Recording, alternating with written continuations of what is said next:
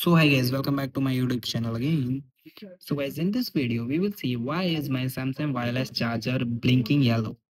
So guys, if your Samsung wireless charger is blinking yellow, so it's typically indicate the charger is in the abort mode, meaning the output has been shut off and your device is not charging.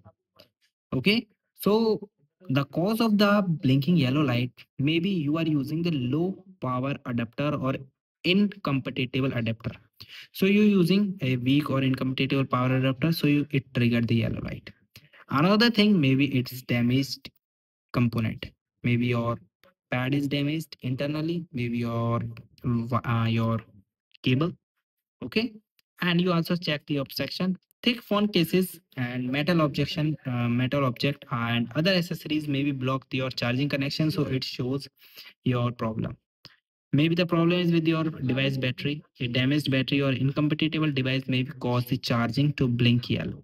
So these are some factors that it shows the blinking yellow. Okay. So guys, thank you and have a nice day and subscribe our YouTube channel for the further information.